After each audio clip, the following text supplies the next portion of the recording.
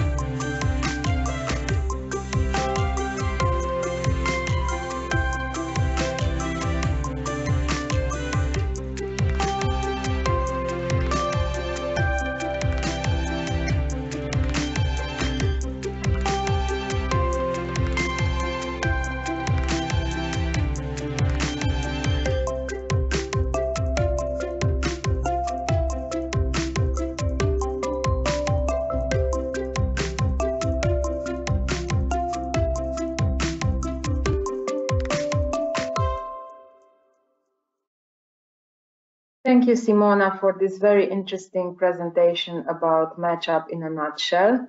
I will introduce now our next speaker, Rose Power. Please, Rose.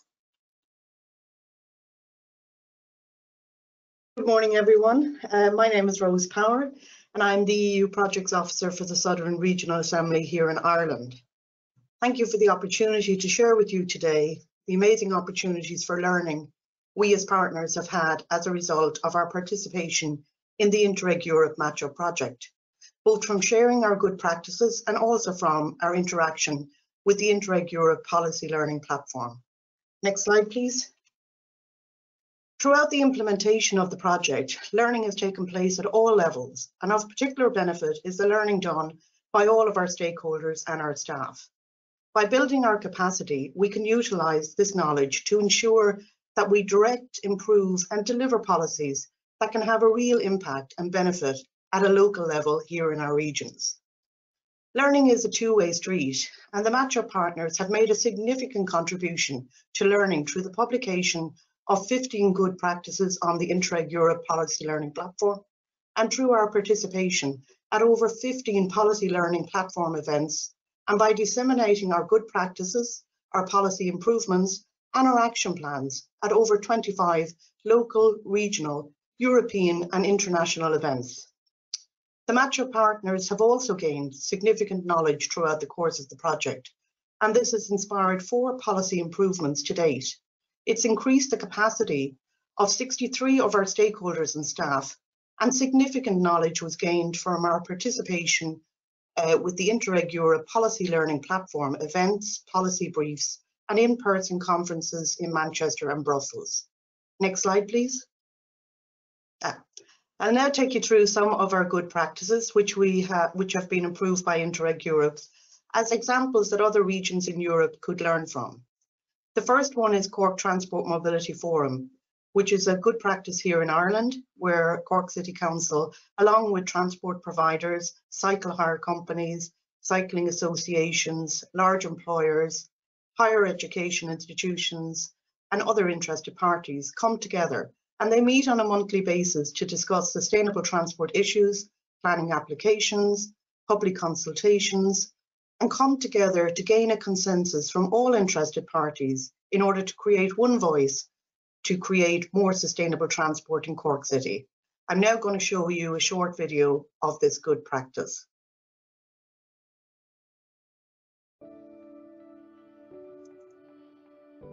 Hi, welcome to Cork and welcome to the Cork Transport and Mobility Forum. My name is Darren McConnell and I'm the chair of the Cork Transport and Mobility Forum.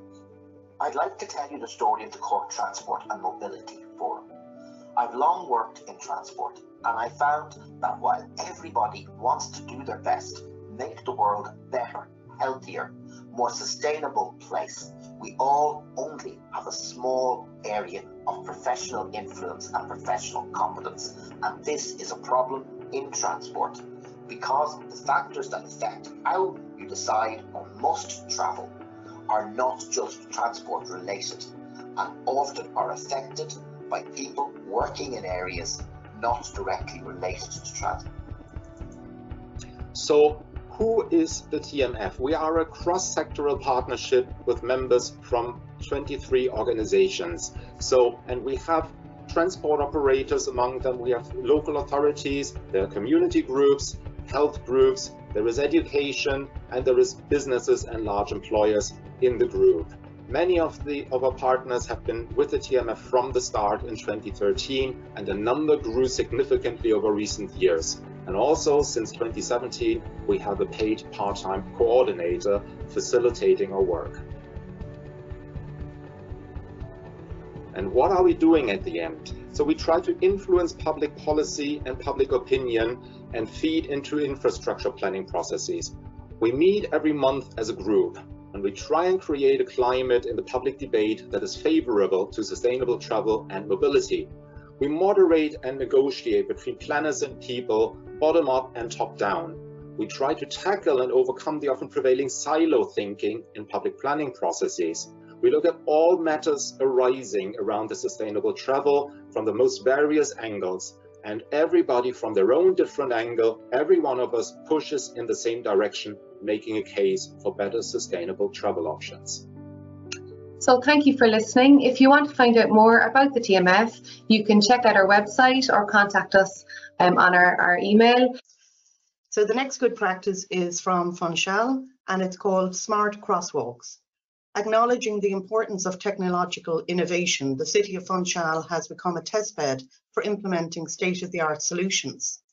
In order to strengthen road safety and foster multimodality, in particular for pedestrian mobility, the municipality of Funchal has implemented smart crosswalks that bridge road safety with energy efficiency.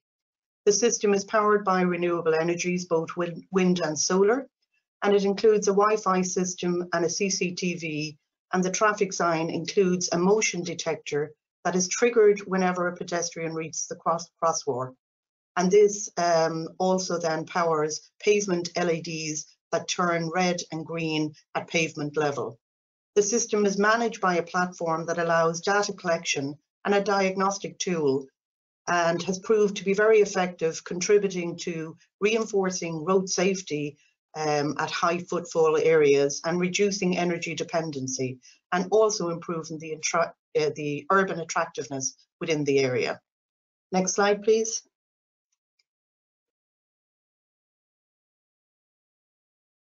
Okay, the next good practice is from the municipality of Timisoara, who introduced a new bike sharing service called Velo TM, highly connected with the existing intermodal mobility system. The purpose was to reduce greenhouse gas emissions and to improve low carbon urban mobility within the region. Their citizens can now avail of 25 self-service bicycle stations around the city, a coherent network of bicycle parks in Timisoara, a fleet of over 300 bicycles for hire, over 23 kilometres of bicycle tracks that have been rehabilitated, free use of these bicycles for 1 hour, and the integration of bike sharing scheme in the public transport ticketing system. And this good practice has been extremely successful in increasing the amount of people that are travelling by bike around Timisoara. Next slide, please. So the next good practice I'd like to talk to you about is called the Race Against Rob. The Southern Regional Assembly, with the assistance of Cork City Council and Cork Transport Mobility Forum, organised the Race Against Rob. And this is a race against Rob Heffernan, the Olympian and world champion walker in Cork City. And members of the public used a minimum of 2 or more modes of sustainable transport to see if they could beat our world champion walker. So this was a behaviour change initiative to showcase the ease at which you could travel around Cork City using sustainable transport, and also to highlight the improvements that Cork City had completed up to that point in time, including new segregated cycle paths, bus lanes, and the new Mary Elms pedestrian and cycle bridge, which was part funded by European grants. In fact, this initiative was so successful, we had to limit participation in the event. So I'm going to now show you a short video of this event.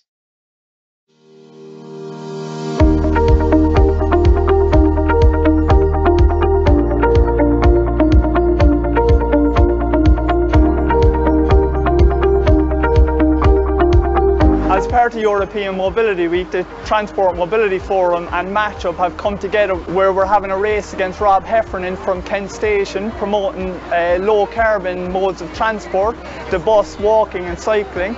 Kent Station is the perfect location as it's a major multimodal transport hub where we're connecting rail, bus, cycling and walking all around Cork City. The reason you're all here this morning is for the European Mobility Week and to race against Rob. You're standing here in Kent train station. This is going to be a regional hub for transport in Cork City driving forward. We're a growing city, so by the year 2040 we'll be one of the fastest growing cities in Northern Europe. And one of the key, I suppose, aims of Cork City Council is to increase and enhance the public realm of cycle lanes, bus lanes and a kind of a greener form of transport for the city. I am delighted to represent the Southern Regional Assembly today at Matchup's Race Against Bob during European Mobility Week. This is an opportunity for Cork City to raise awareness of the significant improvements we have made in improving low-carbon modal interchange. In particular, I am proud that the event is taking the opportunity to travel over the new Mary Elms Bridge. The Southern Regional Assembly has been involved in delivering this new pedestrian and cycle bridge for the people of Cork.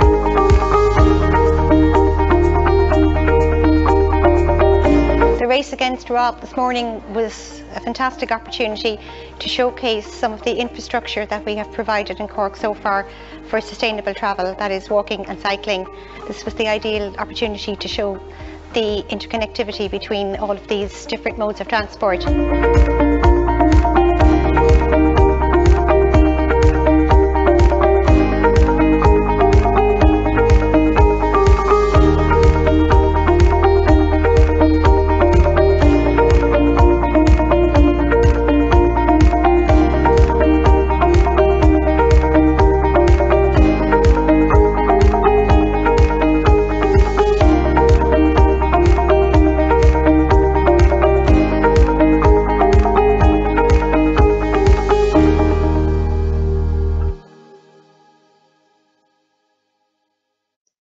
The next good practice was introduced by the municipality of Funchal, called the Kiss and Ride Good Practice, which is aimed to improve mobility conditions outside schools, which, as we know, are affected by heavy traffic congestion, especially during peak hours. So in order to tackle this problem, the municipality created a specific road lane exclusive for parents near to the school gate, and drivers can park in this lane for a very brief period of time so that children can enter the school in a safer way. The measurement contributes to the improvement of accessibility for soft modes, pedestrian and public transport to schools, leads to a reduction of traffic constraints and increases traffic flow in the surrounding areas. It increases awareness among children and parents, and potentially a revision of modal split towards public transport. So far, the municipality has implemented this solution in 6 schools with very good results, and the solution has offered a kind of domino effect in which other schools have been requesting the municipality to implement this measure. Next slide, please. The final good practice I'd like to share with you today is the night bus, Einbeck Night Owl, from the county of Nordheim. And this started in 2018 and provides a huge benefit for those residents who want to participate in a weekend nightlife in Göttingen, Nordheim and Einbeck. And the bus not only connects these cities, but also provides a means for leisure and cultural event organisers in Göttingen, Nordheim and Einbeck to assist them in attracting more guests from their cities and from other surrounding cities, as the night bus provides a comfortable, sustainable and safe alternative for the way home after evening events without using the private car. Next slide, please. Okay, so that's just a whistle-top tour of some of our good practices. I hope you got some insight from us of some of the learning that we achieved through the Match-Up project and some of the wonderful good practices that are all available on the Interreg Europe Policy Learning Platform. Thank you, Rose. That has been very helpful. I think I can safely say on behalf of all of us that we definitely plan to use the learning we have gained through this project in the near future. Thank you very much. If there are no more questions, we will move on to the next point on our agenda, which is about the interregional learning events and capacity building in our Match-Up project. I will be presenting this topic on the agenda, and this next topic is about the events that we have organized and which have offered great opportunities to meet our partners, to learn in depth about their project, and to exchange experience in the field of urban mobility. All partners presented their most interesting good practices, and it was a challenge for us, for the other partners, to adapt and transfer these GPs into their own territories. It was for us an enriching and thought-provoking experience for all the partners involved, because we could see how different countries across Europe encourage and develop innovative actions in the field of green mobility. It's safe to say that we've all had a great, we've all benefited greatly from all the good practices exchanged, and that we plan to use all of them at some point and to adapt them in the future. Next slide, please. Before the COVID-19 pandemic, which put us all into lockdown, we have had the opportunity to organize 4 site visits and staff exchanges, which took place in Funchal, February 2019, in Timișoara in May 2019, in Northeim in June of the same year, and finally, just before the pandemic, we had the opportunity to visit Dublin, Waterford and Cork in January 2020. These site visits and staff exchanges enriched the exchange of experience and allowed the project partners and the invited stakeholders to see on the ground all the good practices identified by the other partners. Thus, the project partners had the opportunity and the possibility to reflect on how better to replicate and adapt these good practices in their own territories. Each project partners organized 2 mobility cafes workshop in order to present the project's objectives and outcomes and to receive feedback from the audiences. This was a fundamental activity for fine-tuning the scope and the specific goals of the policy change. The mobility cafes took place in all the partner countries involved. Some of them, as was the case for the second mobility cafe in Timișoara, took place online. We needed to adapt to the conditions specific for the pandemic period, but this did not preclude resounding success of our mobility cafe in Timișoara. We had over 53 participants, and we were able to learn from our stakeholders and from our citizens, and to exchange ideas and develop plans for the near future. Next slide, please. I would like now to introduce to you a short video of some of the site visit and study visit and mobility cafes which took place and were organized within our project. Hopefully, these short images will highlight for you some of the interregional learning and capacity building opportunities which we achieved as a result of participation in this project. So please sit back, relax, and I hope you enjoy our video with the highlights of our meetings and interregional learning. The video, please.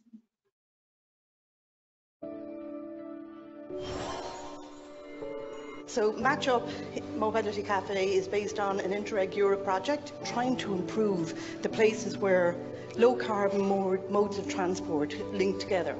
And what we're hoping is that we raise awareness to the Cork public about how easy it is to travel around Cork City. My name is Stefan Koch. I'm the chair of the Cork Transport and Mobility Forum. We have a common interest in promoting sustainable travel in and around Cork. Today I will present to you 2 examples of where the city of Utrecht is improving the integration of low carbon means of transportation.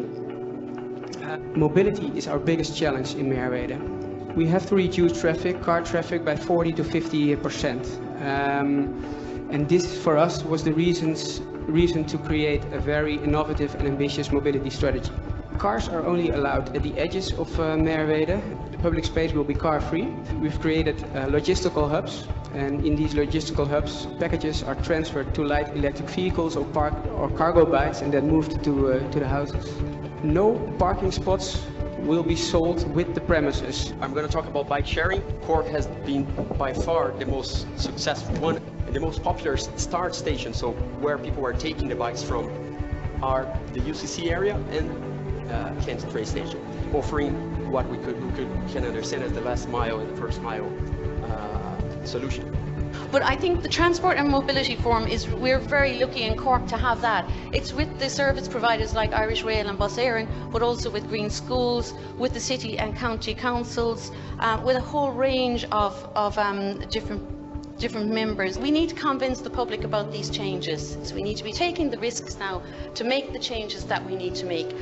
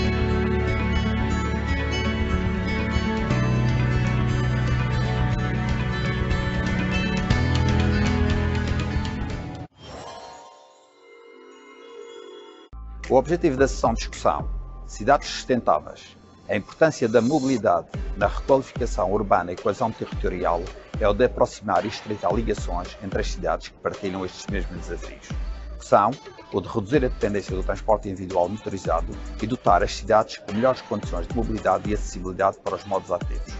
Cidades como Lisboa e Pontevedra têm apostado em medidas pioneiras com resultados muito auspiciosos. Estes bons exemplos e outros têm-se revelado importantes para a replicabilidade de boas práticas. Em resumo, o match-up tem sido determinante não apenas em permitir a realização deste tipo de eventos, mas também para uma ainda maior projeção internacional do Funchal.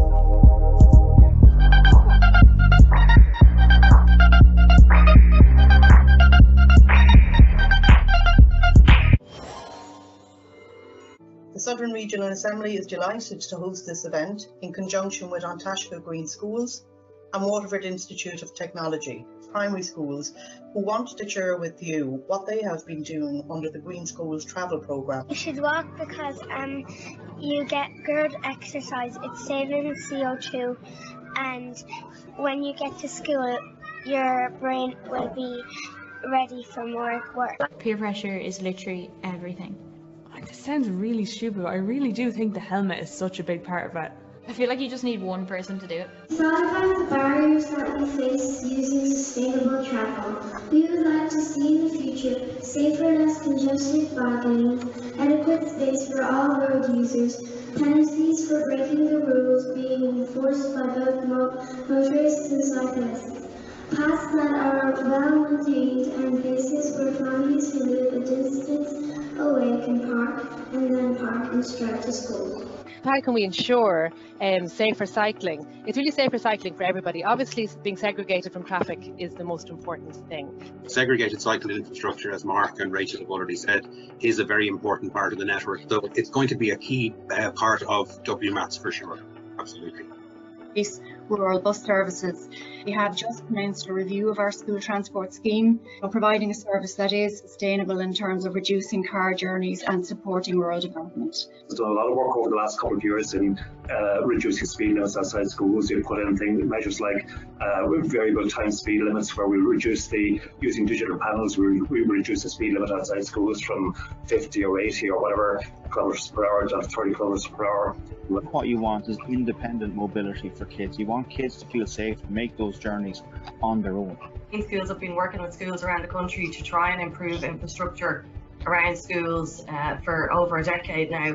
The school zones, Green Schools actually developed the template for the school zones, which are the pencil bollards and the lovely colourful dots, in partnership with the National Transport Authority. Certainly outside of our schools, we need to be given those visual cues to drivers. This is an area where there are children. Slow down. I suppose that the Southern Region Assembly has two main roles that impact transport and transport policy. And one is the managing of EU projects to develop models of good practice with other EU regions and cities, such as the Match-Up project that we're featuring today. We really appreciate you joining us today and giving us your perspective on sustainable travel.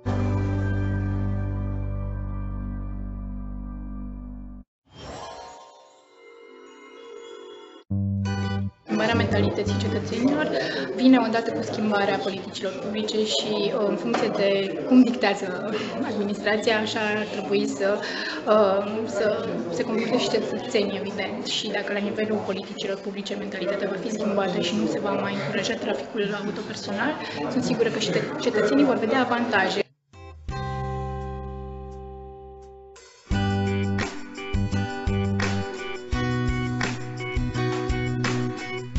Practicile care se pot aplica, așa cum am spus și mai devreme, trebuie implementate și la noi în funcție de situațiile care există prin trei elemente cheie sau trei cuvinte cheie. 1. Inventarierea problemelor.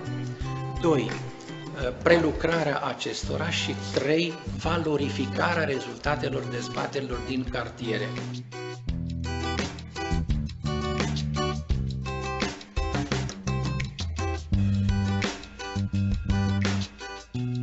Am apreciat în mod deosebit ideea autobuzului de noapte, care rezolva multe probleme legate de deplasarea tinerilor în zona ultracentrală.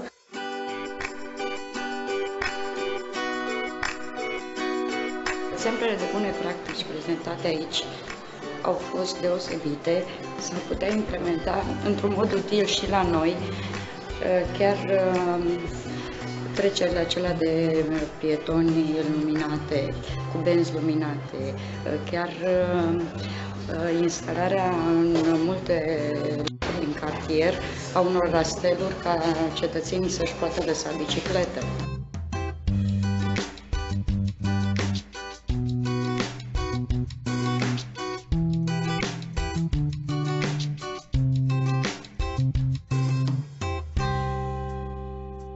Speaker is Stephanie Tomushite, and please let's hear her story again. Hello everyone, my name is Stefanie Tumuscheid and I work for the County of Nordheim in the Department of Economic and Mobility. And today I want to tell you in the next 20 minutes about the relevance and role of engaging stakeholders and projects like MatchUp. Next slide, please. Let's take a brief look at the topic of stakeholders in general. Stakeholder engagement has been happening in the business world for a long time, and they have recognized the added value of stakeholders. Stakeholders are an asset to a project and can be important multipliers. The advantages are as follows. It offers those who will affect or be affected by the outcomes a chance to voice their opinions. It enables an organization to identify who their stakeholders are and understand the relationship they have with the organization. It brings people together to pool knowledge, experience, and expertise to co-create solutions. It helps build collaborative partnerships and new relationships that generate value. It can identify strategies to gain competitive advantage. And it helps maybe to reduce the level of risk within an organization and improves governance. Next slide, please. Bringing stakeholders into the project can create a positive atmosphere. Stakeholders feel involved, are more open-minded and interested in the project. Even stakeholders who are not interested in or critical of the project can be convinced through involvement, or maybe their position can be better understood. At the project level, stakeholders have actively participated in stakeholder meetings and mobility cafes on the regional level, providing expert knowledge and contributing to discussions. Some stakeholders were identified as key stakeholders because they were incredibly important for the further course of the process.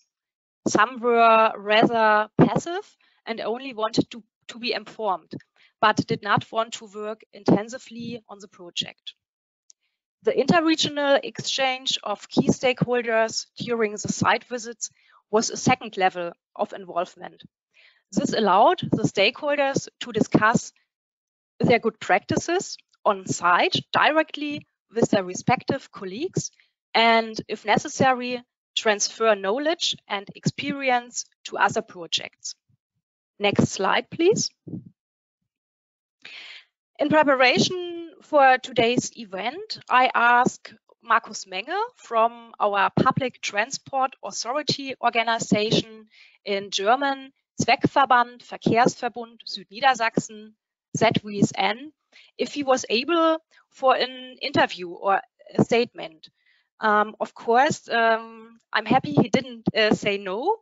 So clear the stage for Markus from our ZWSN. We will now play a short video. Wie sind Sie Stakeholder im Projekt MatchUp geworden?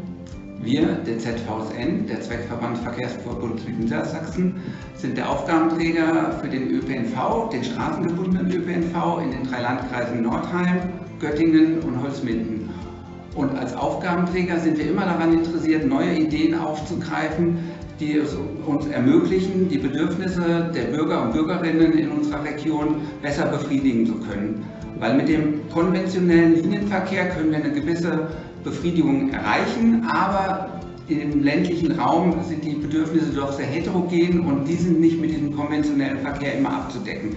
Deshalb waren wir auch Feuer und Flamme, als der Landkreis Nordheim uns vorgeschlagen hat, ihn dabei zu unterstützen bei dem Projekt MatchUp und einfach mal zu schauen, was gibt es in anderen Regionen innerhalb von Europa und dort mal auf eine Reise zu gehen und einfach mitzubekommen, welche Möglichkeiten gibt es, wie sind die Ansätze ausgestaltet, wie wird es umgesetzt Und deshalb haben wir gesagt, wir sind dabei, wir freuen uns und deshalb haben wir das auch gerne unterstützt. Then we will go on. That was a bit of theory, and now there are some practical experiences. At the very beginning of the project, there was a call for interest to identify the stakeholders. For this purpose, the entire public and other already existing channels were used to invite. This so-called kick-off meeting was about presenting the project and the first best practices. In order to attract many people to the event, for instance, the County of Nordheim invited Professor Dr. Knie, a well-known traffic expert in professional circles in Germany, who provocatively criticized people's use of cars. That got us a lot of press coverage the next day. In addition, there were several subsequent stakeholder meetings where the actual work began. From my point of view, the two mobility cafes were good means to further win more stakeholders for the match-up project and the important topic of mobility.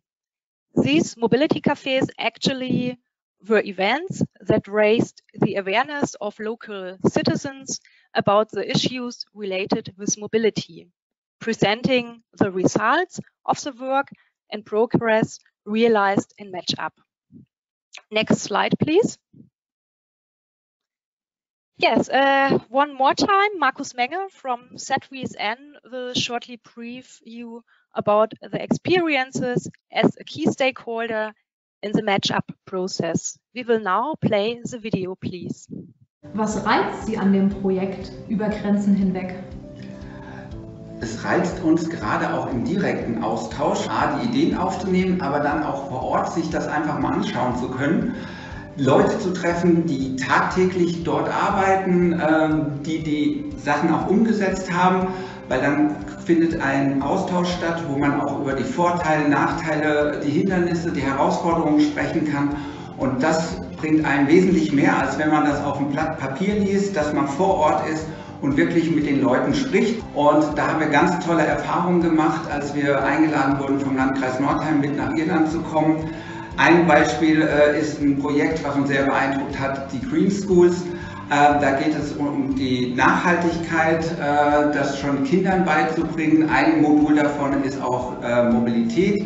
Und da haben wir gesehen, dass auch Kinder schon sehr gut mit solchen Projekten, mit solchen Ansprüchen umgehen können.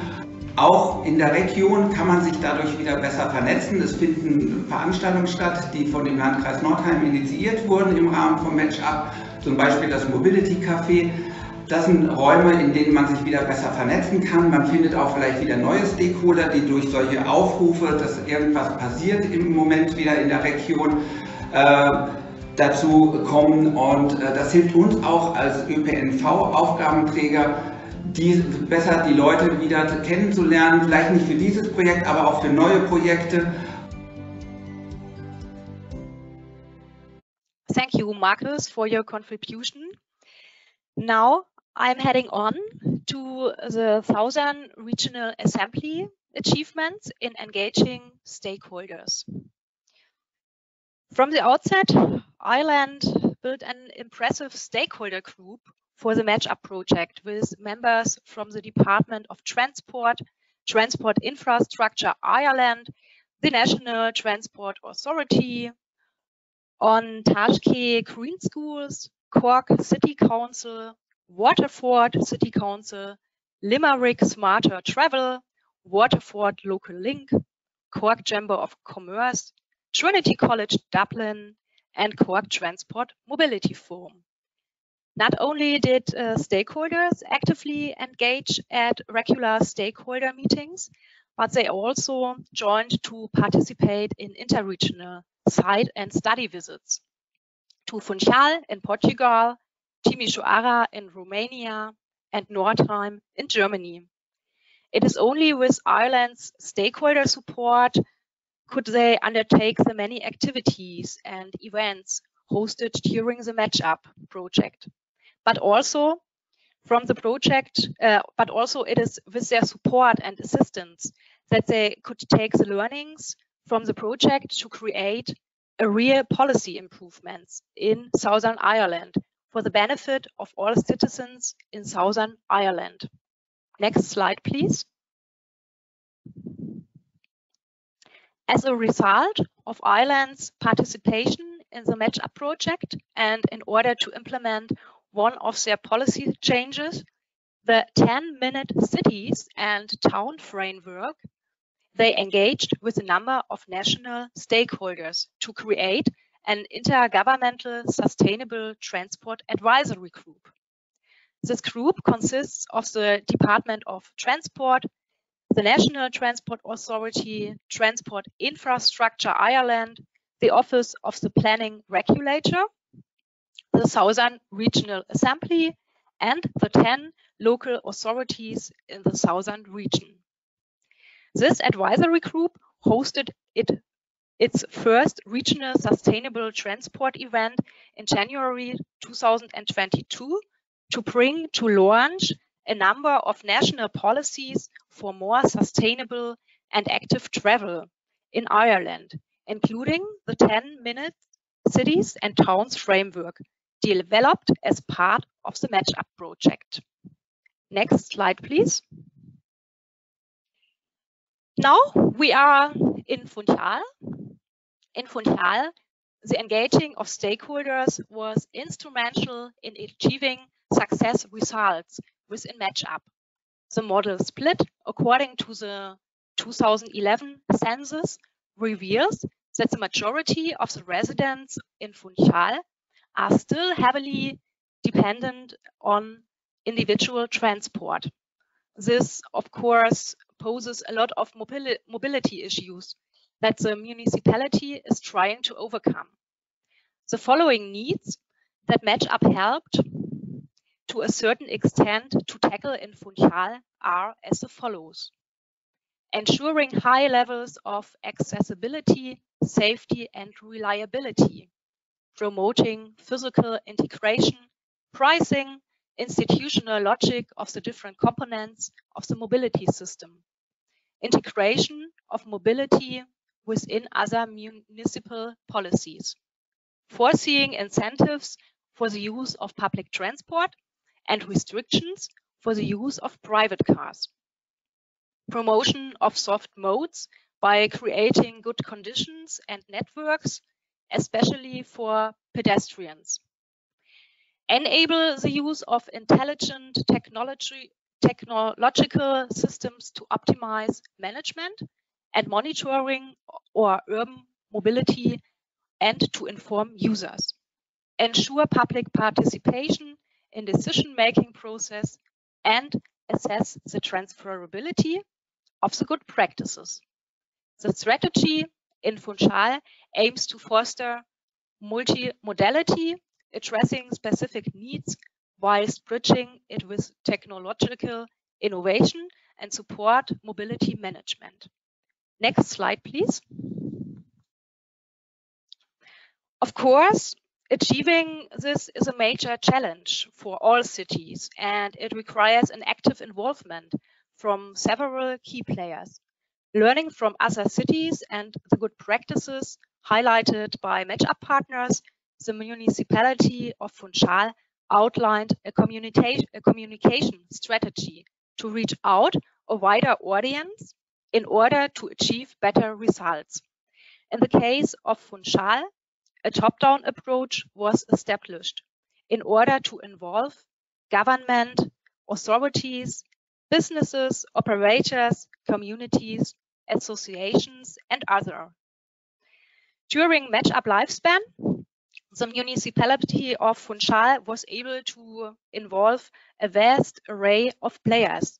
These players, flagged in green at the screen, supported the development of awareness activities and led to a wider dissemination among different target groups.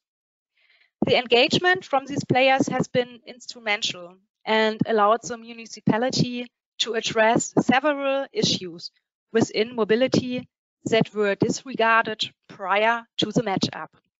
Road safety awareness activities with police and local authorities, freight logistics and improvement of load and unload operations focused on small businesses and retailers. Promotion of public transport with operators through the carrying of activities, awareness activities for sustainable mobility with the support of several associations, for example, cycle and walking groups, disabled people, and other organizations. And last but not least, the involvement of schools in order to reach out to youngsters and students. Next slide, please.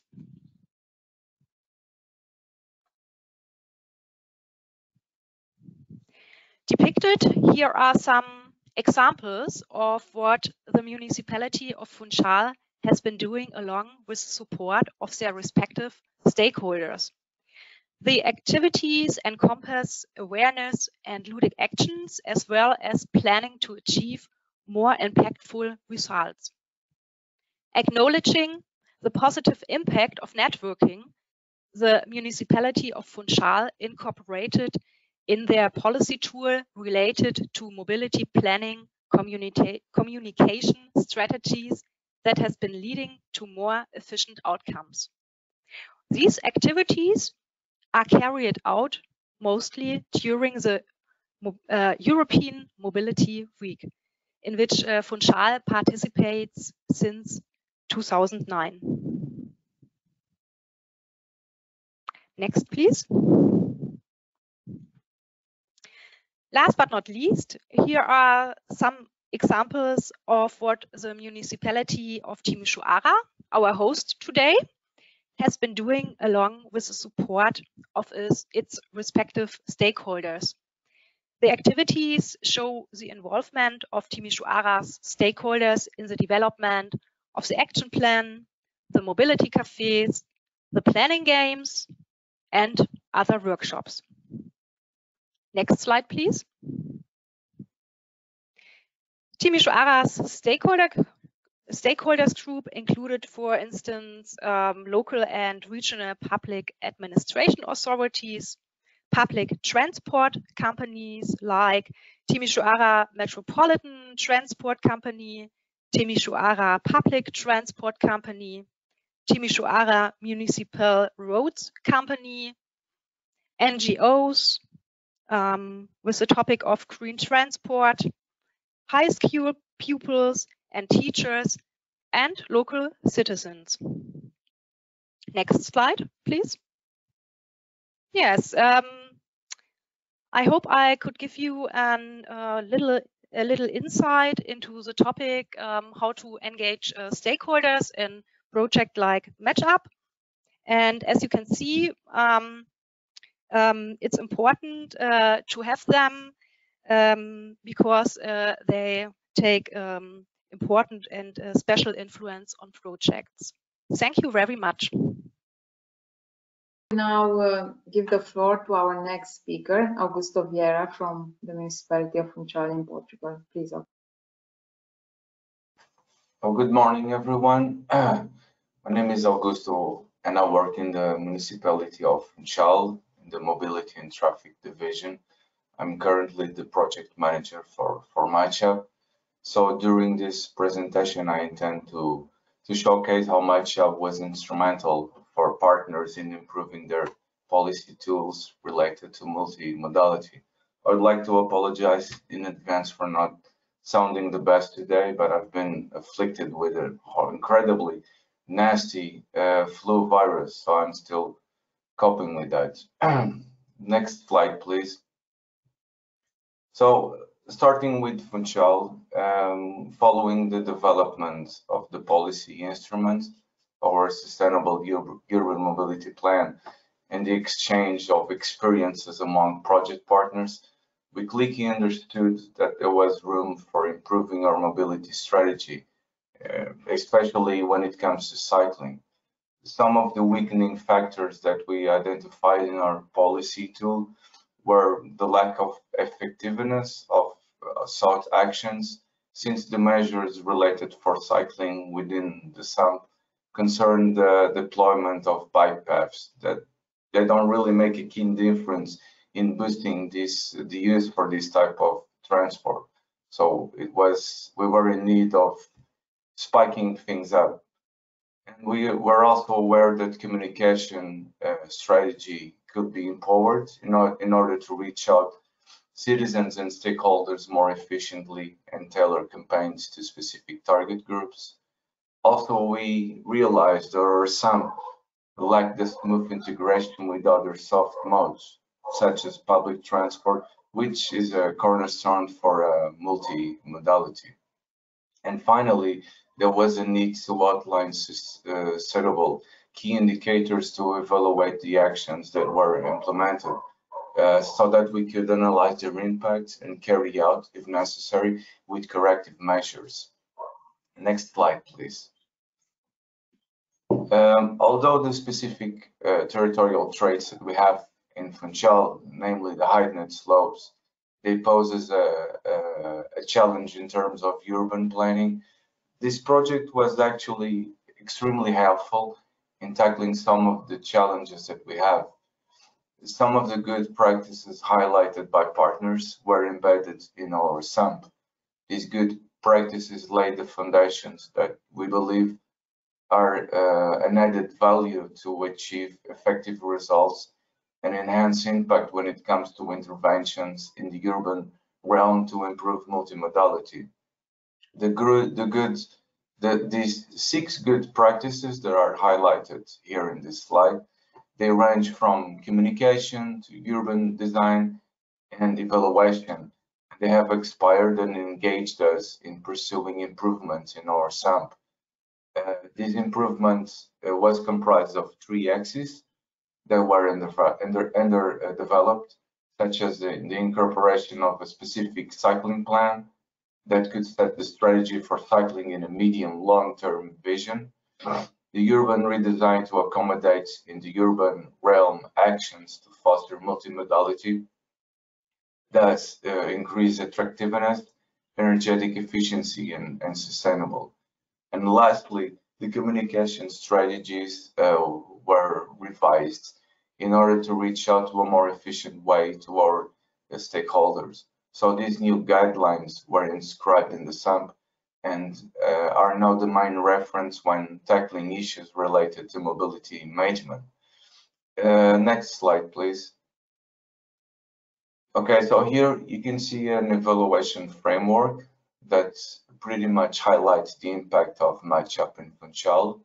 Not only did the cycling planning tool outlines a strategy to boost cycling, but its methodology is also being used in urban planning and mobility management, and led the municipality to try out other measures in the city, such as shared spaces.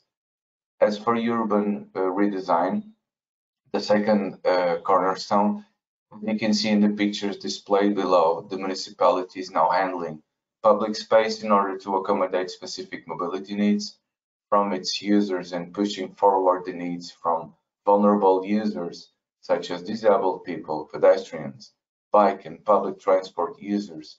So multimodality and the balanced use of the urban realm has since become one of the main goals of Funchal's mobility strategy. As for citizen and stakeholder engagement, there is now a tighter cooperation among stakeholders, and the municipality is now being able to address citizens and these players in a more efficient way than before. So Matchup was instrumental in Funchal, and we sense that every involved person, ranging from the municipality, the technicians, decision makers, stakeholders, and citizens, we think that they have benefited to a certain extent of this project and have learned a valuable lesson. Let's move on to the next slide. Now I'm gonna talk a bit about the Southern Region Assembly Policy Tool Improvement. The policy instrument chosen for the Southern Regional Assemblies.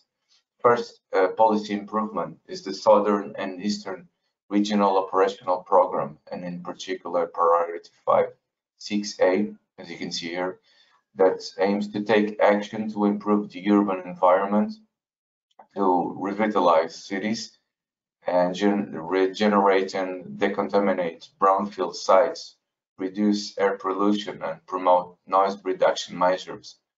However, this particular priority did not have any focus on low carbon transport and sustainable multimodal transport measures. So, therefore, it was necessary to create a new evaluation framework to assess projects funded under this priority. Next slide, please. So what is this new framework? Well, actually, it was inspired by the County of Norton Good Practice Revitalization in Ban, which has a two-stage process to assess the viability of each disused rail track. This good practice was introduced at the site visit and staff exchange Norton that took place in June 2019, where the Southern Region Assembly sought further details on this process and a copy of the comparative analysis and viability assessment framework from the good practice owner.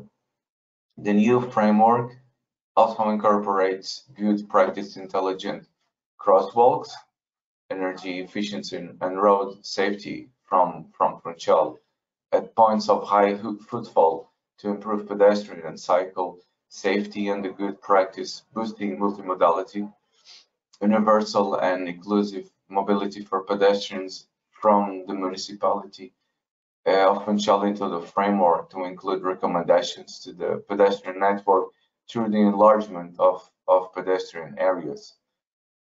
Also at the Interreg Europe Policy Learning Platform Conference, Sustainable Mobility in Manchester in November 2018, the Southern Region Assembly got the opportunity to learn from the tram project in particular on bike sharing policy in Pesaro, Italy, which inspired the inclusion of bike sharing into the new framework.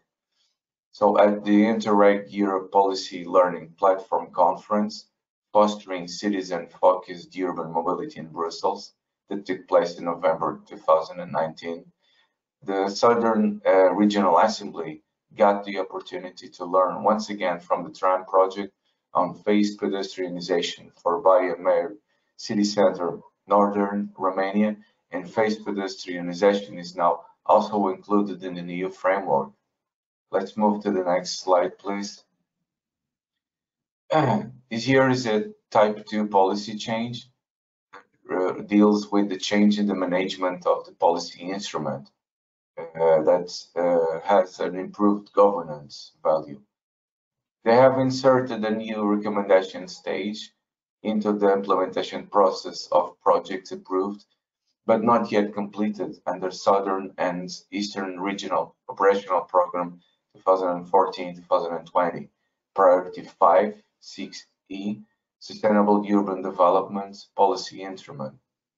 This new recommendation stage allows them to assess projects approved but not yet completed using a new sustainable transport framework to facilitate, where possible, the incorporation of recommendations for low carbon mobility and model interchange improvements into these projects.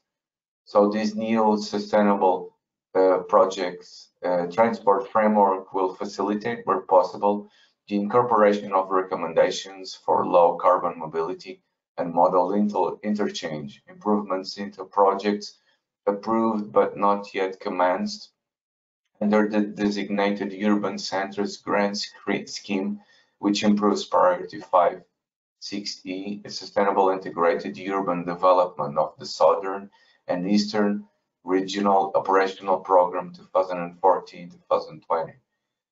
So this new sustainable transport framework to date has been used to review the infrastructure project to improve Wolf Town Square, the Temple Bar Square, and Liffey Street in Dublin City. And as a result, the Dublin City Council have included the recommendations for low carbon mobility and model interchange improvements into this project, including new bike parking, pedestrian and cycleways, and smart crossings. Next slide, please. Well, the policy instrument chosen for the Southern Region Assembly's second policy improvement is the Regional Spatial and Economic Strategy for Southern Ireland, and in particular, Regional Policy Objective 176, the 10-minute city and town concept. However, while this policy objective encouraged local authorities to incorporate the 10-minute town concept into their local transport plans, it did not provide any implementation support or framework for local authorities to undertake an assessment of each of their town keys and cities to achieve the 10 minutes city or towns. So the Southern Regional Assembly developed a new implementation tool to assist local authorities to undertake a 10-minute town assessment for their key towns and cities. The implementation tool consists of a framework and methodology for the implementation of the 10-minute town concept. Developing this implementation tool and creating a state-of-the-art framework and methodology ensures consistency, and that all local transport plans will include priorities for each settlement in terms of improvements to the pedestrian environment, cycle investment, public transport infrastructure and services, and roads enhancements. So this will assist the region in improvement low carbon urban mobility and encourage models shift. Local authorities will use a 10-minute town framework to map their key towns, identify structure improvements, and this provide the evidence required to support their application for national funding for sustainable multimodal and active travel initiatives. Next slide, please. The new framework was inspired by the County of Northeim Good Practice Revitalization Ilmban, which has a two-stage process to assess the viability of each disused rail track. This good practice was introduced at the site visit and a staff exchange in Northeim in June 2019, where the Southern Region Assembly sought further details on this process and a copy of the comparative analysis and viability assessment framework from the good practice owner. So their analysis weightings put an emphasis on spatial planning, 20% weighting allocated to spatial planning, including transport connectivity, and 20% weighting allocated to sustainable mobility with a high emphasis on accessibility. This inspired this partner to improve the region's spatial policy instrument, the Regional Spatial and Economic Strategy. In addition, the County of Northeim Good Practice Citizen Bus Bodenfeld is a community bus service for citizens with mobility difficulties to ensure they can reach local services from their homes, supermarket, doctors, town hall, other transport connections, and this partner have used these essential services as the basis of their new implementation tool. Next slide, please. This is a type 2 policy change, changing the management of the policy instrument. This policy change is to assist local authorities to map their key cities and towns and identify infrastructure improvements required in order to ensure their cities and towns adhere to the 10-minute city and town concept. A 10-minute city or town ensures access for all citizens to essential services within a 10-minute walk, cycle, or public transport connection from their homes. These essential services include healthcare, education, employment, recreational, green spaces, and retail. It promotes an ecosystem of accessible, active, and sustainable travel and public transport networks to enable journeys for key services using sustainable transport. The 10-minute cities and towns framework and methodology is a resource toolkit to support all local authorities to map their towns and cities and identify infrastructure improvements required to create 10-minute cities or towns which is then incorporated into each local authority development plans and local transport plans, and provides an evidence based on secure funding to active and sustainable travel initiatives. So this concept will assist compact growth and will reduce air pollution, emissions, and traffic congestion. It embeds sustainable mobility strategies into our policy instruments while encouraging a more active lifestyle, improving placemaking and quality of life for all citizens. To date, 4 key towns have been mapped using this new tool, and this has provided the evidence to secure funding of 2.9 million to date for infrastructure's improvement to implement a 10-minute city of our town. Now I'm going to talk a little bit about Northam's policy tool improvements, so we can move to the next slide. Thank you. The County of Northam had the following starting position. The first challenge for the County of Northam is efficient connection of county districts to public transport. Affected groups of people are, first of all, old people, people without driving licenses, people with disabilities, and furthermore, people with low incomes. The second challenge is the megatrend of demographic change, especially since the year 2000. Approximately minus 8.4 or 42,000 people have left the country. So a shift in user groups can also be mentioned, specifically younger groups of people leave the county, and the decline up to the age of 20 can be seen. On the other side, the amount of elderly people with an age of 60 years and up is increasing continuously. Therefore, the mobility offerings have to target specific groups. A third challenge concerns the design of public transport facilities, especially the deficits of bus and train stations as important connection points can be mentioned here.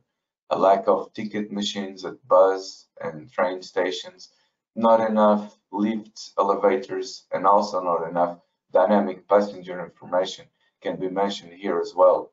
In addition, also a lack of park and ride places, as well as bicycle parking systems can be monitored. All in all, mobility offerings lacks accessibility. The fourth challenge is the lack of demand data and support system. Valid and accurate information about the demand of bus lines, stop and usage times are missing.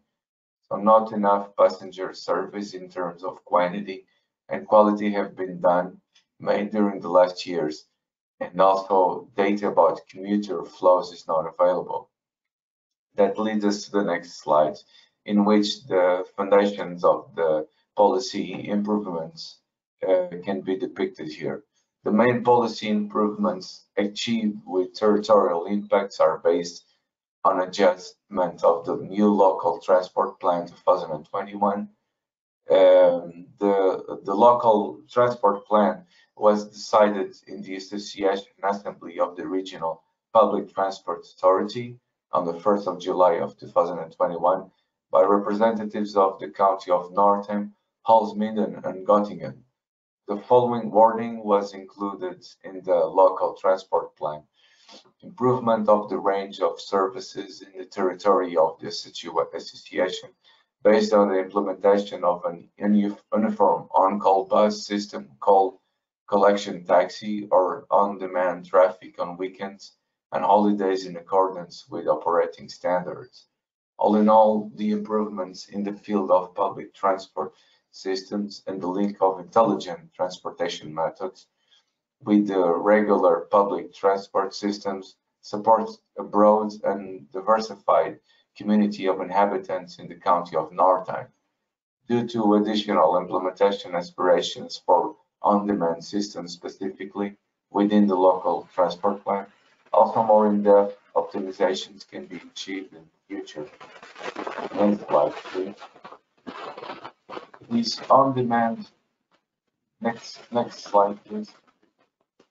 On-demand transport system in the County of Northam help to improve intermodality and associate different ways and methods of traveling in an efficient and useful way. On-demand services will be a good complement to public transport such a flexible service would be a real enrichment, especially in towns and villages that are not well served by public transport. On-demand would call for the first or last mile, so to speak. The implementation of on-demand services would bring the county a step closer to multimodality. So that's all from me. Hope you enjoyed the policy tools that were improved by partners. And now, for the end of our conference, I invite Elisa Ponticelli from the lead partner to talk to us about the legacy of Matchup. Elisa, please. Hello, everyone. Thank you for this introduction. I present myself. I'm Elisa Conticelli, and I'm a researcher at the University of Bologna. And I have had the pleasure to follow Matchup since the beginning in the role of advisory partner, so being a support and facilitator for the knowledge exchange among the other 4 partners. Indeed, our university does not have any policy instrument to address, so our role was mainly scientific and about coordination. And now I would like to present the so-called Matchup legacy that can be represented by the main outputs of our project, but also by the wider impact that the project has produced in the 4 territories involved. I hope this introduction can be useful also for people attending this event and prove how Matchup has been a leverage for stimulating new policies and initiatives for boosting a sustainable mobility also after the project end. Next slide, please. So one important output of our project is the Matchup ebook that is available on our website, where we analyzed and present the so-called Matchup methodology that represent our project, our approach. It is based on a framework rooted on 2 main pillars that you can see in this picture. So the adoption of a multi-level learning approach involving relevant actors that plays a role in achieving a real policy change. More in detail, this approach is based on 3 levels of interaction. The first level, that is the partners' cooperation involving the staff members working in the project. This is the more closer group of people and level of interaction. And we have seen site visits, staff exchanges mentioned in the previous presentation, and they are the activities that we use for exchanging experience at this level. The second level is the stakeholder mobilization, so involving all the relevant stakeholders that are managing authorities or people and bodies that have responsibilities in terms of urban mobility. This is a level, a group that is really important for the success of the project, and we have touched a lot and stressed a lot this role and involvement in our presentation. The third level is the public consultation, so a wider group of bodies and people and target groups that are interested by the policies because they are affected or have a role again in the good development of low carbon policies. And we consider specific moments for engaging this kind of target groups, mainly through the mobility cafes that we have presented before. The second pillar is the knowledge transfer and capacity building process. that has led for territories toward the development and now the implementation of their action plan. It is based on 5 main stages that you can see again here in this column in yellow. The first one is the knowledge building, dedicated to seeking and collecting good practices. So the main starting point of our project. The second one is the good practice distillation that aims to extract the most relevant key factors of modal interchange. These key factors are the elements that really can make the difference in achieving an effective modal interchange and a good interconnection among the different means of transport. The third stage is the good practice transfer. So the distillation allows us to transfer the good practice. So we draft specific guidelines for transferring these pieces of good practice that we collected. The fourth stage is the so-called scenario building, dedicated to co-design possible and policy and design scenarios with local stakeholders. So it's a very important stage to try to open the different minds toward new solutions inspired by the good practice collected. And the final stage is the action plan finalization, so consisting on the final selection of the most promising planning and design solutions that could become concrete actions. Next slide, please.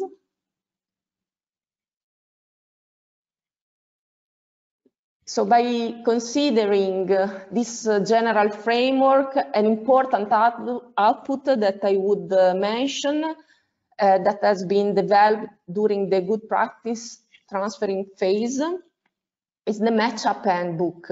That is a document, an handbook that contains a systematized analysis of the good practice selected and shared by the project partners during the first phase of the project. So each practice has been analyzed again 25 key factors characterizing a successful modal interchange, as I said before. This was a sort of distillation of the good practice, no, to allow to make them more transferable, more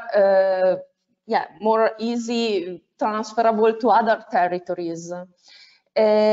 We have collected several good practices, and among them 15 have been submitted in the policy learning platform, so being visible and accessible by the entire Interreg Europe community.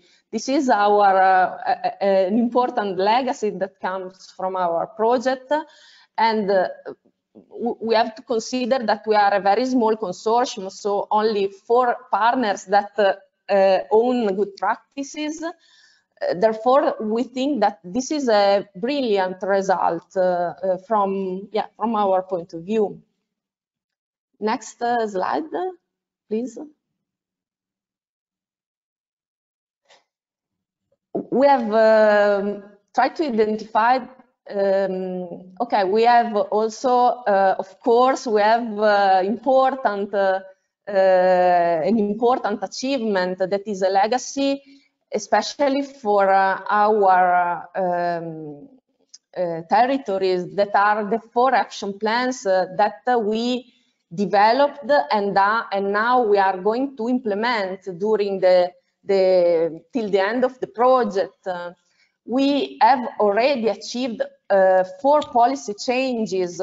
That is a very important result because we have till November to achieve this goal. So we have already achieved a very important result. Sorry if I repeat, but it is real the case. But we are expecting to achieve more policy change in the next future.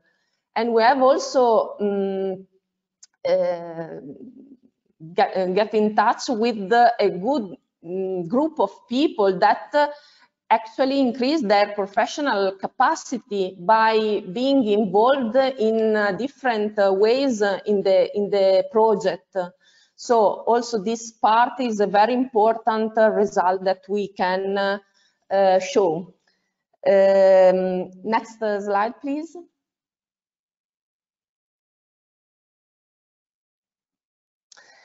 We have identified pieces of legacy also at local level. For example, here the first case is Funchal, where the project was a staggering success, we can say.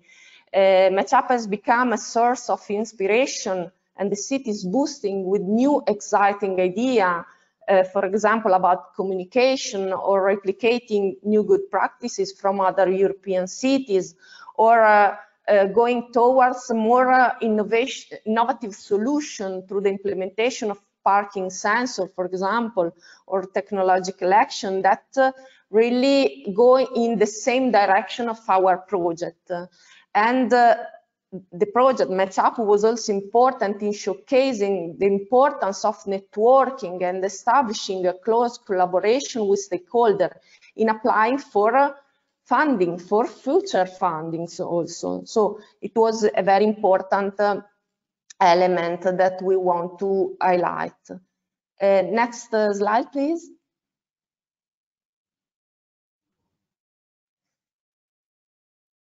Okay, in Ireland, we have another important piece of legacy, because on the 7th of April 2022, the new National Sustainable Mobility Policy for Ireland was published, setting out the sustainable mobility policy priorities in Ireland up to 2040. But what it is really important is that this policy document has incorporated the matchup policy improvement of the 10-minute city and towns framework, and used this as a case study with the number of images from the matchup project to outline support for this initiative for regeneration throughout Ireland.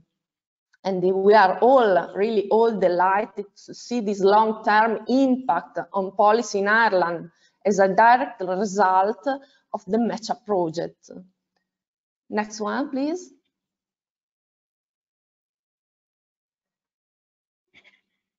Also in Germany, in the county of Northeim, we can say that the county benefited from the matchup project, because the topic of on-demand transport has been included as an important addition to the local transport plan managed by the Public Transport Authority. And we have already seen this important result in the section about the policy changes. Therefore, the on-demand transport service is officially an important task of the local transport authority in the entire association area and for the district of Holzminden and Göttingen. A next practical step for the Transport Authority will now be a feasibility study on how to permanently ensure such on-demand services by autumn 2022. And at the same time, the process of developing the action plan and the discussion with the stakeholder have provided further impetus to further pursue the topic of on-demand transport. For example, there is currently an application from a district council group asking the district administration to support on-demand offers and bring them into implementation. As a first step, it is planned to introduce an on-demand service for the duration of the Regional Garden Show 2023 in Bad Gandersheim, sorry for the pronunciation. That is a town with 10,000 inhabitants in the district of Northeim. Next slide, please. And I would like to close with the the insight from Timisoara in Romania, where the municipality recognized that matchup as provided constant capacity building opportunities for the local team.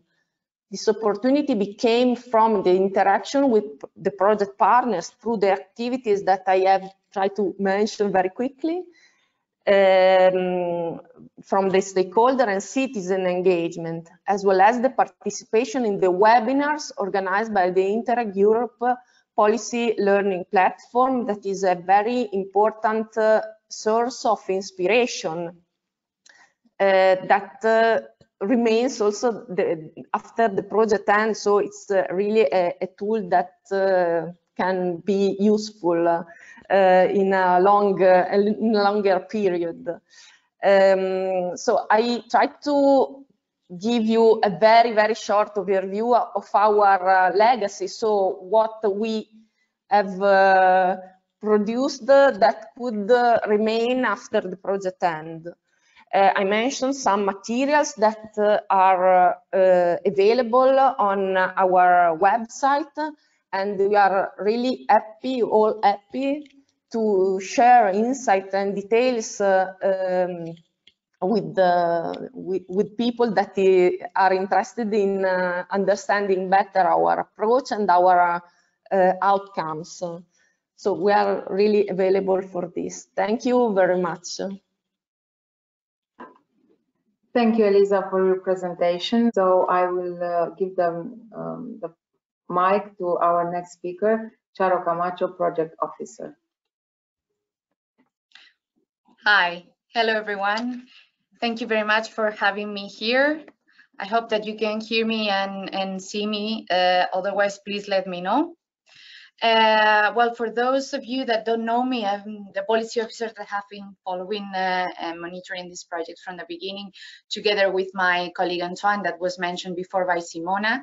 And I'm here today to give you an overview of the results and the outputs that the program achieved so far in the previous programming period. But since our projects are still, some of them are still alive, we keep collecting these outcomes and results. Then I will zoom in a little bit on the priority axis in which matchup is included, low carbon economy. And finally, I will present the main features of the new, that is now the current Interreg Europe program. Next slide, please. Well, as I think that you already know, throughout the previous programming period, we launched 4 goals, plus this, let's say, additional goal that we had at the end for projects that had been already financed. And we managed to support 258 projects, of which, of course, much part of it. And almost all the regions in Europe were included in or participated in these 4 goals. Next slide, please.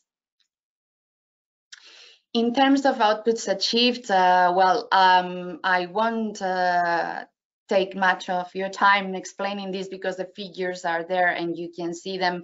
For me, the most important here is to draw your attention on the fact that, as you can see here, we managed to exceed by far the targets that were stated in the cooperation program from the previous programming period in terms of action plans, good practices published and validated, and staff with increased capacity. And this is, of course, thanks to you guys and the projects and the work, the excellent work that you've been doing so far. Next slide, please. And in terms of policies improved, or results, which, as you know, is at the end of the day the most important for us. You can see here that out of these 203 projects, which some of them are still running, because as I said, some of these projects are still up and running and we are still actually working with them, you managed to influence to 852 policy instruments. And if you, as you can see here, for each one of the, for each euro of ERDF that we invested in these projects, we managed to mobilize 5 more euros. So again, this is thanks to you, all, and it's a huge amount of money that was mobilized thanks to this exchange and the things that you learned and the results that you achieve in your regions. And I think, as Elisa was saying before, that it's important to highlight this today, that we have the opportunity during your final conference. Next slide, please. And well, as you know, because you've participated in the different events and you've been following some of the thematic webinars and seminars and peer reviews that have been organized by the Policy Learning Platform, we also have this community for you to capitalize on your knowledge, to help you enrich your exchange of experiences at regional and local level. And we have this huge community of peers that we have our experts available for you if you want to check with them to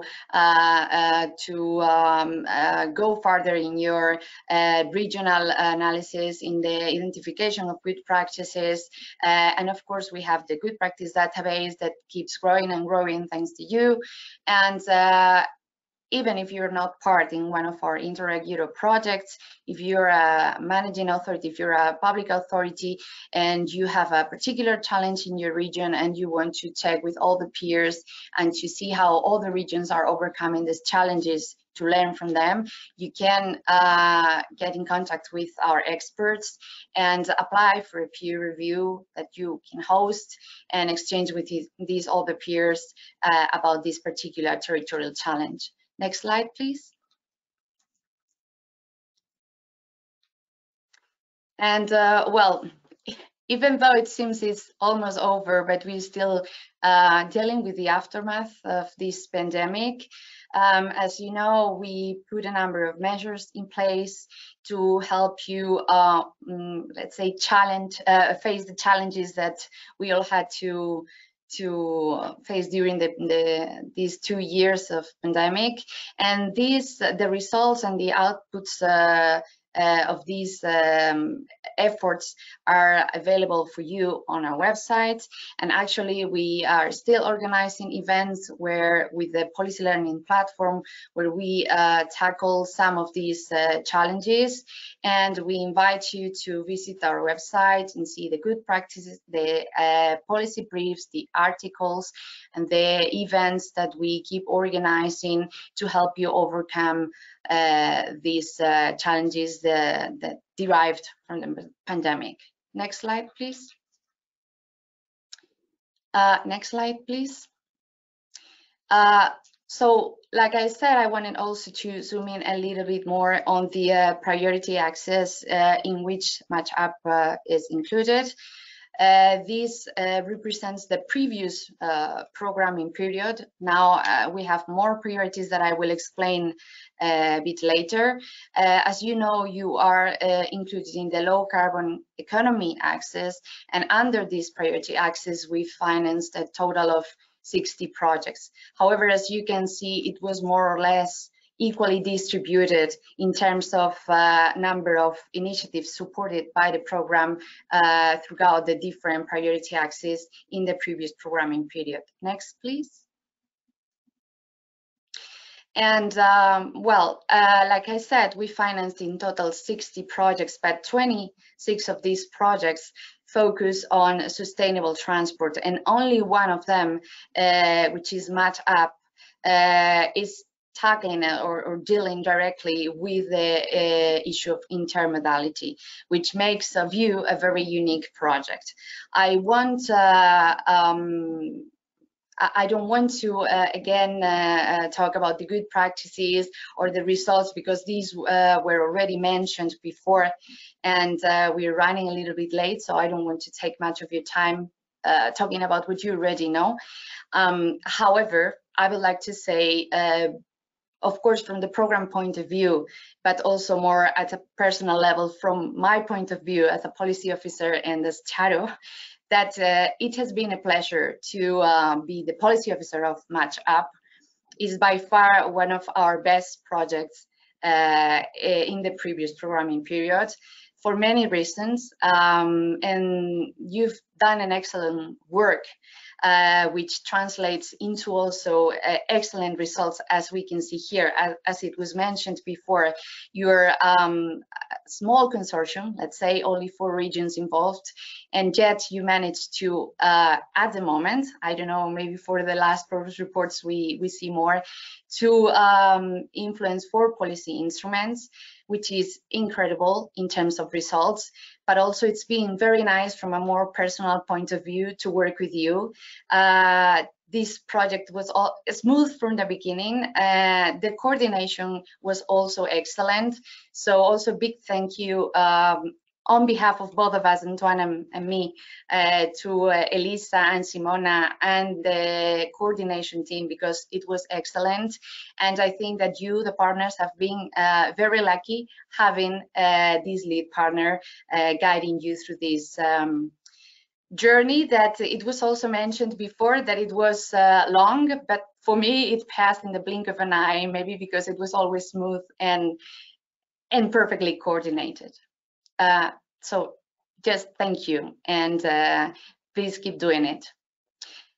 Okay, and now let's focus on the project features for the next program. In general, we have a budget for the whole programming period of almost 400 million, and there are 29, of course, 27 member states without the United Kingdom for this programming period, plus Norway and Switzerland. Next, please. Well, the rationale of the program remains the same. So at the end of the day, what we want you to do is to improve your regional policies. And for that, we expect you to learn from each other and to have exchange of experiences. You can, of course, you're free to organize this as you deem more appropriate. You can become creative with the activities that you want to include in these learning processes. But don't forget that for us, the most important is that at the end of the day, you manage to influence, to improve your policy instruments.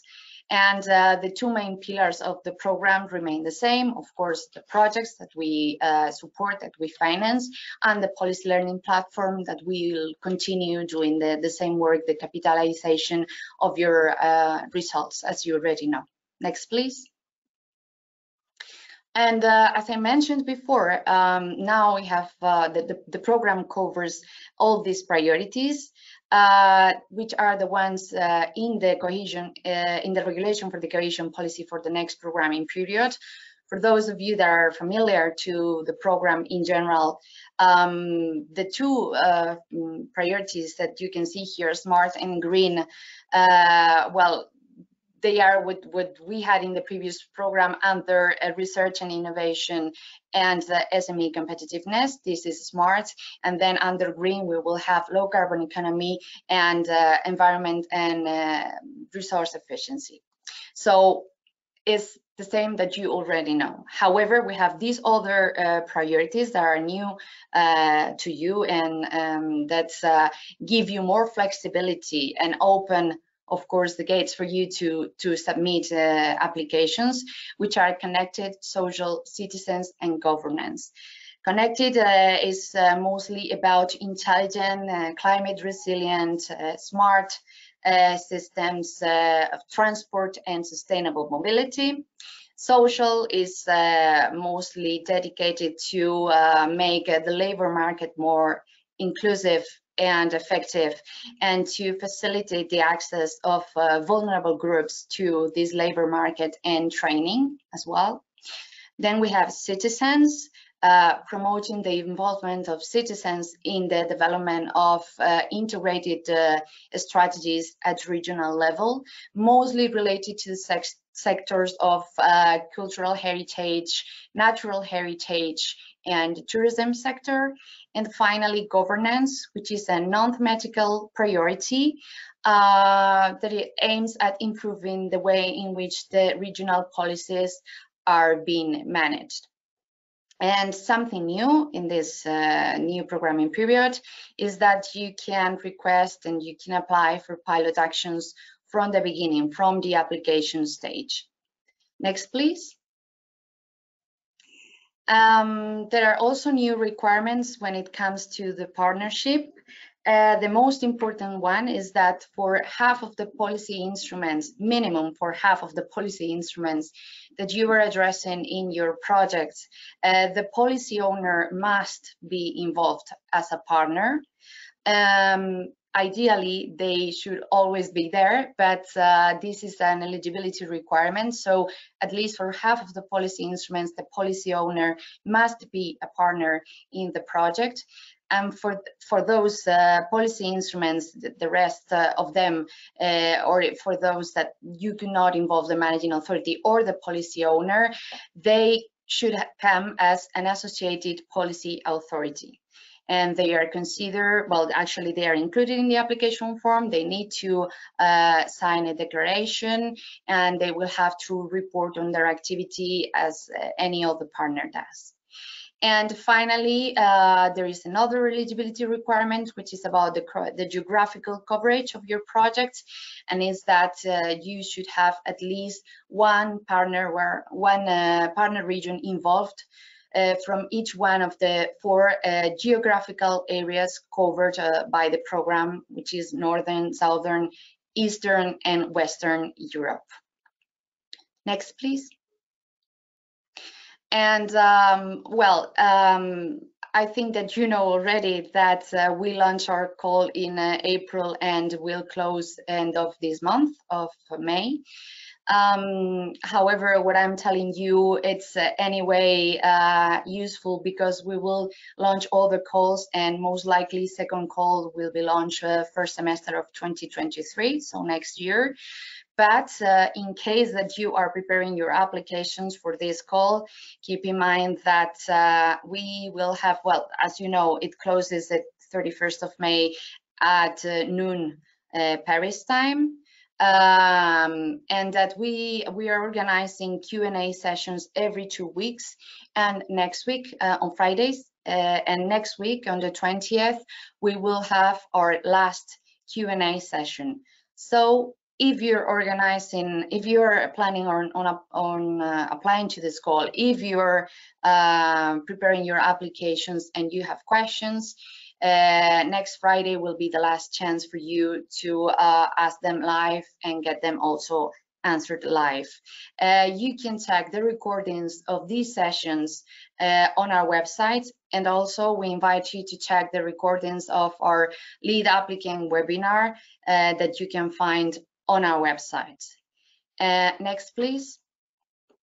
And like I said, maybe not for this one, because I suppose that if you're preparing your applications, you already know this. But for the next one, we have a number of tools available also on our website to help you prepare your applications.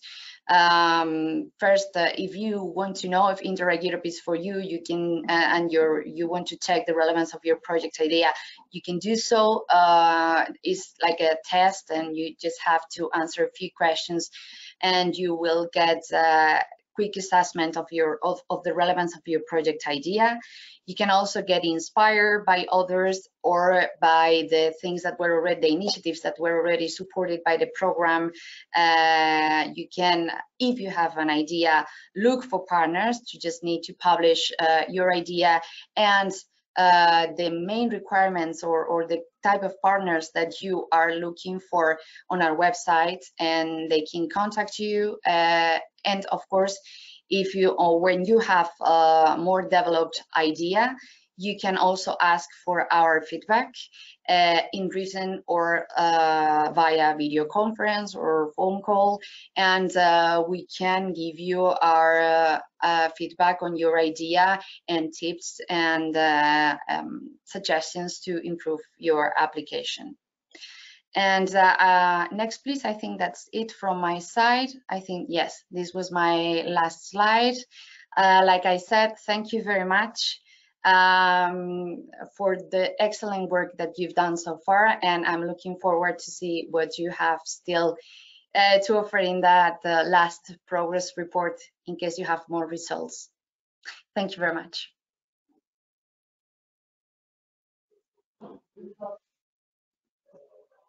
Thank you, Charo. Now I will give the floor to Elisa to conclude this event. Yeah, thank you, Floriana, and I have to thank also Charo for her really nice work for our project, also for me.